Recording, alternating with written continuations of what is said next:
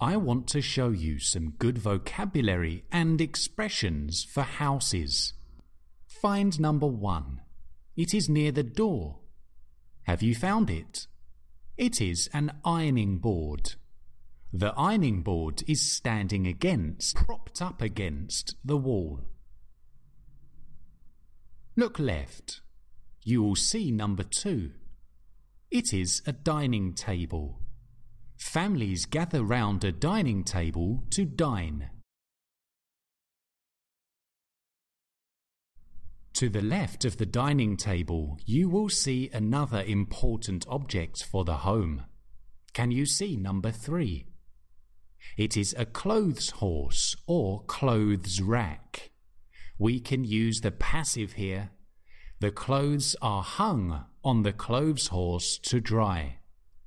Look left. You will see number 4. These are curtains.